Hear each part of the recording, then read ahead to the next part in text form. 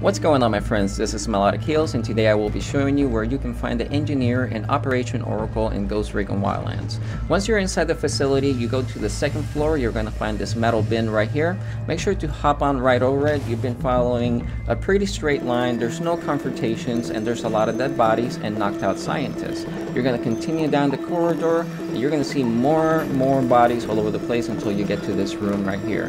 The important part about this one right here is, I guess, you can find this dead body right here that has 2 bloody footprints right next to it, and that's a good indicator that you're going to be in the room where the engineer is. Once you get close enough, the door gets highlighted and you're good to go. You're just going to open that door and find the engineer on the other side.